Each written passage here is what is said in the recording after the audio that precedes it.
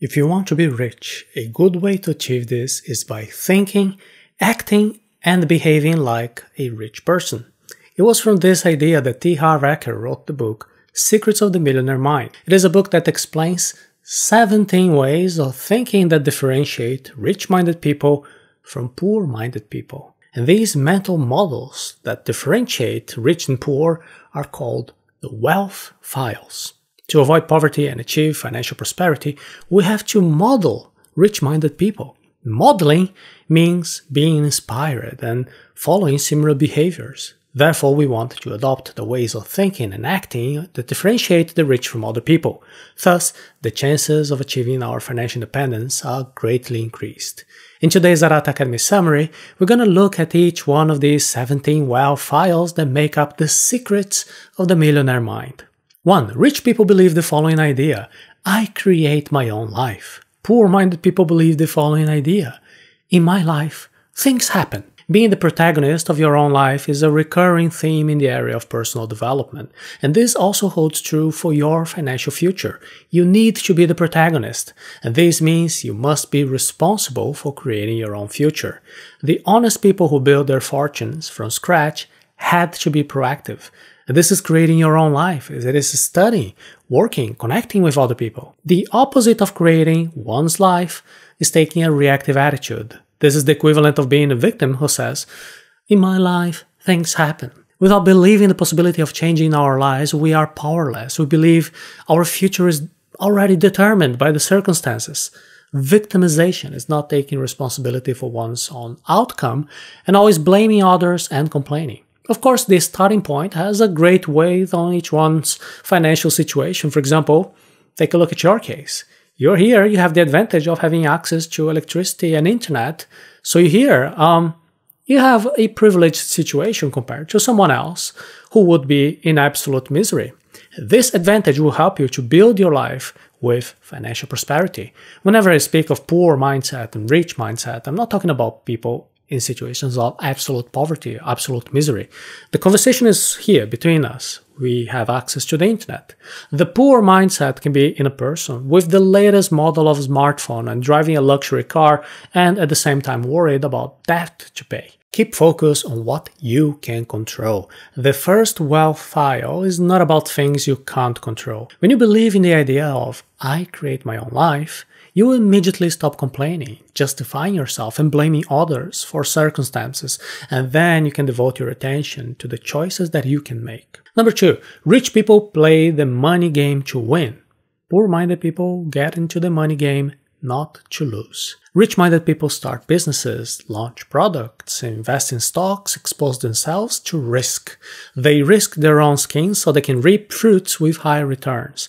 The focus of attention is on the pursuit of high returns. The millionaire mind is playing to win. Now, those with a poor mind will focus on low risk with a false sense of security, and unfortunately low risk opportunities often have low returns. The poor mind is playing not to lose. These are people who believe that they can leave their money in savings because it's supposed to be safe. They stay in the same job for years without asking for a raise for fear of losing everything. And so they are slaves to their own work for the rest of their lives. Number 3. Rich people make a commitment to be rich. Poor-minded people would like to be rich. The reason people don't get what they want is because they don't know what they want. So now I ask you, what do you want from your life? Can you describe in every detail exactly what you want? Do you know what steps are needed to achieve what you want? Are you ready to pay the price and really commit? To be rich, you need to commit to that goal. Commitment means cutting out all other possibilities and doing what needs to be done until the goal is met. No excuses. And this is different from trying to be rich. When someone says, I will try, what means is that they will try once or twice, and if they can't, they'll give up and say, it didn't work out. The person who says they are committed, they'll keep trying as many times as necessary until the desired result is achieved. Poor-minded people just say they would like to be rich, but they don't really use their full potential to commit to meeting that goal. 4. Rich people think big. Poor-minded people think small. Thinking big means seeing plenty of opportunities and large-scale profits, and to profit on a large scale, you must offer huge value on a large scale. Scale means large amounts, and quality is just as important. You must devote your enthusiasm by delivering something superior, by being innovative, and your focus should be on figuring out what the market needs. The reason for so many people to be thinking small is the fear of failure, fear of loss, the fear of not being adequate enough. To stop thinking small, you have to understand your product, your service, what you can offer that will contribute to other people's lives. And if this contribution is really going to help other people, then you have the obligation to think big and offer your work to as many people as possible. Now, if you think small, you will perform few actions and you will not do your best. You'll be hiding from the world, and this will only lead to a path of resentment and scarcity. When you think big, you have a bigger impact, and then you naturally reap the rewards for a life of abundance. Number 5, rich people focus on opportunities. Poor-minded people focus on obstacles. Improve your interpretation of reality. Focusing on the problem is thinking about why your project will not work. Focusing on the solution is thinking about how to overcome the difficulties. In the event of a problem, we must quickly gather the information that is necessary to take the first step toward the solution. And as we implement the plan, we are fixing the small defects, we are adding improvements, we're turning obstacles into opportunities. The opposite is to be paralyzed. Don't be procrastinating, looking for the perfect solution out of fear of failure. The fear of taking the first step comes at the price of letting the opportunity pass. Rich-minded people focus more on opportunities. Meanwhile, poor-minded people focus only on obstacles, always reactive, placing themselves as victims of circumstances. 6. Rich people admire other rich and successful individuals. Poor-minded people resent those who are rich and successful. This is perhaps one of the most important secrets of the millionaire mind. From an early age, we are taught to see rich people as villains. In books and series and movies, comics, the rich people are always greedy people of bad character. They went over others to earn their fortune. There is inconsistency if you want to get rich while you carry all those negative associations about money and wealth. When someone says that they would rather be happy than be rich, they believe that it is not possible to be rich and also happy. There is a limiting belief, and therefore there is no coherence between intention and implementation. If, in our mind, being rich is synonymous with being bad, we are unlikely to want to do something and become something that we believe is bad, because nobody wants to be the villain of the story. Remember the importance of shaping our behavior to achieve results. If you have envy, resentment, contempt for rich people, you just won't be able to reproduce the same kind of behavior. Therefore, you have to admire and be inspired by those who already have the result you desire. What are the feelings you have about successful people? Can you realize the merits of these people? What changes can you make? What attitudes should you also take? There are good and bad rich people, just like there are also good and bad poor people. Money only enhances one's character. 7. Rich people seek the company of positive and successful individuals. Poor-minded people seek the company of negative and failed individuals. You are the average of the people you live with. We assimilate the habits, behaviors, and even the way we talk from the people we spend the most time with. Notice how, in your circle of friendship, people have more or less the same characteristics. You create your own life. And to create your own life, one of the most important choices is to select which people you will live with. Don't waste your time trying to change other people. You just control your own behavior. Raise your standards. Live with successful, positive people. Because when you live with rich-minded people, you also positively affect your thinking, your acting. You might be thinking that you don't have access to rich people. If so, you can get along with people indirectly, by reading their books, by watching their videos, and listening to their audios. Any form of contact is better than no contact at all. 8. Rich people enjoy promoting themselves. Poor-minded people do not appreciate sales or self-promotion. Many poor-minded people believe that self-promotion isn't appropriate. It is shameful behavior. Rich-minded people don't have this bias with sales and self-promotion. They know they will prosper only if they are offering some valuable product or valuable service that will improve the lives of others. And because of this, they feel the duty to promote so that other people know about their products and services that are being sold. If you have difficulty promoting your products or services, or promoting yourself, you have to understand why. Maybe in the past, someone unpleasant has promoted something for you, and even today you carry some negative association about promotions. Perhaps you have tried to promote something to someone in the past, it didn't work really well, and it caused a trauma that persists to this day. Perhaps you have been brought to think that it is wrong to promote yourself, or believe that your work is sophisticated and intellectual, and selling is a low-level type of activity. 9. Rich people are bigger than their problems. Poor-minded people are smaller than their problems. A problem is only something that gets in the way when you can't solve the problem. The poor-minded people, they live in a world of scarcity, so they can interpret the situation to believe that they are smaller than their problems. Meanwhile, rich-minded people study, develop, they risk, and they end up getting bigger than their problems. And so they wind up in financial life much faster. The size of the problem does not matter. What matters is your size.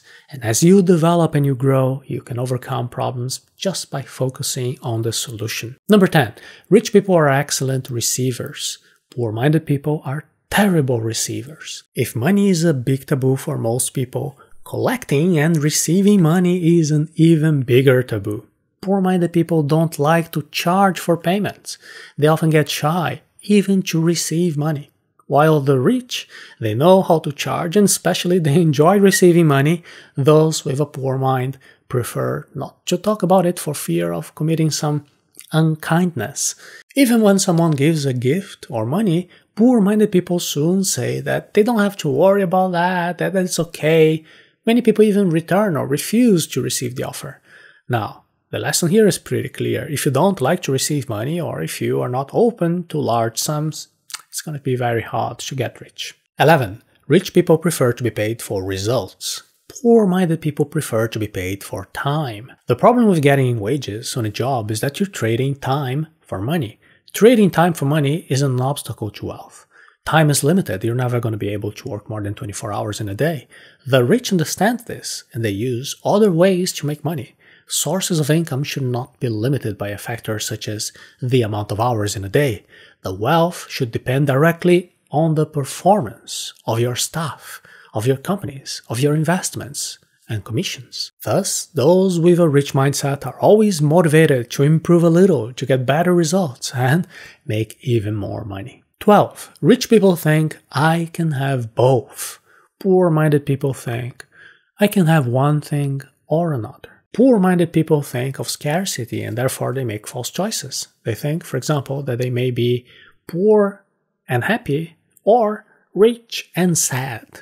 This is a false choice because money and happiness have no relationship in which one excludes the other. You just need to make choices between similar items. You can have a successful career or a mediocre career on average.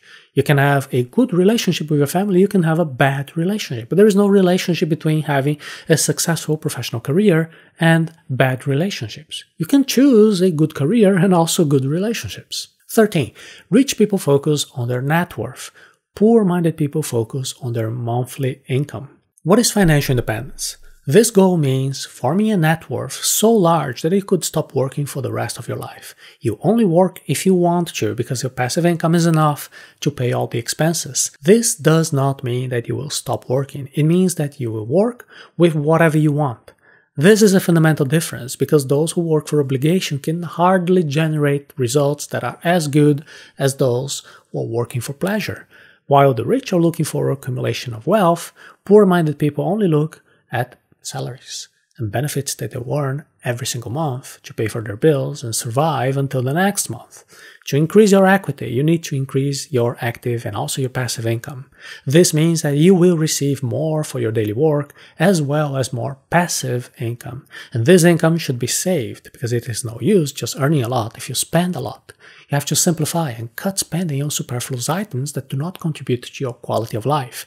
You must also spend your time and resources learning more and more about investments, about everything that you need to keep improving. 14. Rich people manage their money well. poor-minded people mismanage their money. To be rich, you need to control your spending, to have financial education, and manage your money well. No matter how much you earn, if you spend badly, you can hardly get rich. Don't make the mistake of thinking that you first need to have plenty of money before you start learning how to manage your money. Secrets of the Millionaire Mind recommends that you manage your money as follows. 10% for investments, 10% for financial education, 10% for long-term expenses, 10% for donations, 10% for fun, 50% for personal needs. There are 2 points I'd like to comment on here. The first one is the fun account. The idea of separating 10% of your income to spend on hobbies, fun, leisure, is that it makes no sense to work to make money and live a lifetime of restraint until later when we are old and less healthy and perhaps enjoy a little bit. The fun account also brings a little bit of money psychology. If we don't give our brain enough rewards, sooner or later we're going to sabotage ourselves. We want to associate money with good things. The second interesting point is donating 10% of all our earnings. And this is a rule that many religions and philosophies of life recommend to strengthen the muscle of compassion. When we help others, we strengthen our association between money and positive things.